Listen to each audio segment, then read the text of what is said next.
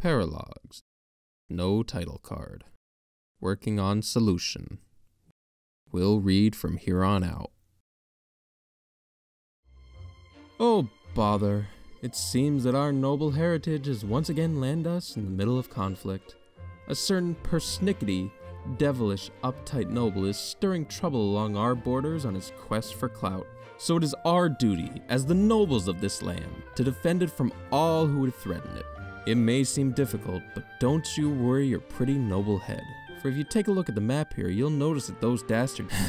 I'm done with this bit. Today's map is a lot of fun. There are two vastly different objectives: defend the map or kill the weenie noble.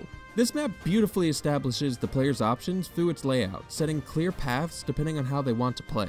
There are two important choke points on each side that the majority of the enemies will funnel into, letting you hunker down until the timer is up.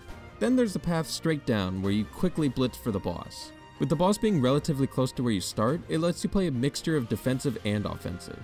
You can defend as long as you want, or you can try and push out to collect the goodies and maximize your EXP, playing with your divine pulses to see how much you can get done. When you feel threatened, you can quickly take out the boss, and that's exactly what I did when I was overwhelmed by the maddening unit. It's a fun way that lets players feel out how they want to complete the map, though I do wish the boss was just a little bit further away. The blitz can feel too easy at times, especially with the stride gambit and a Pegasus Knight in tow. The start is hard, similar to previous chapters, but this time it's a defend map, so the challenge isn't sectioned off.